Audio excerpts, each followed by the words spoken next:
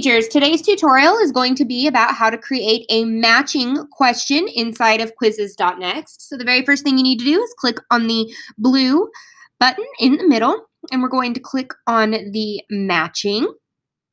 And this is pretty straightforward. Remember, for your question title, you want to make sure that you put your standard or your content area that you are covering. For the question stem, this is where you're going to tell your students what they are matching. So match the book to its genre. So on one side, you could have your books, and then on the next side, you could have your genre. So you could put Sherlock Holmes, and then the answer is going to be mystery. You could put cat in the hat, and you could put picture book, and you could put picture book.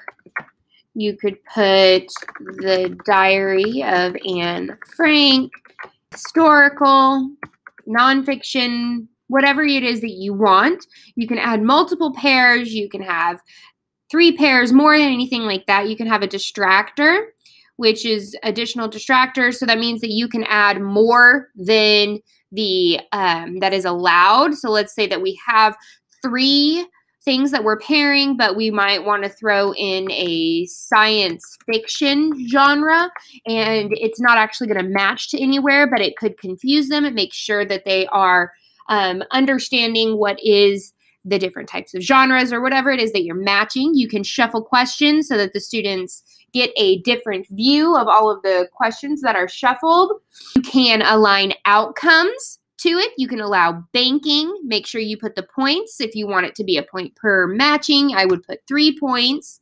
If I want, I can go to little comment boxes and type in a response if I want to put for correct answers. You know, great job at understanding the genres. If they have an incorrect answer, you could explain the different genres that they learned and provide general feedback as well. This just gives the students instant feedback once they are done with their tests. That's the end of the tutorial for the matching type of question for Quizzes.Next. If you have any questions, please don't hesitate to email the Success Team at successteam@baschools.org. Thank you so much. Bye.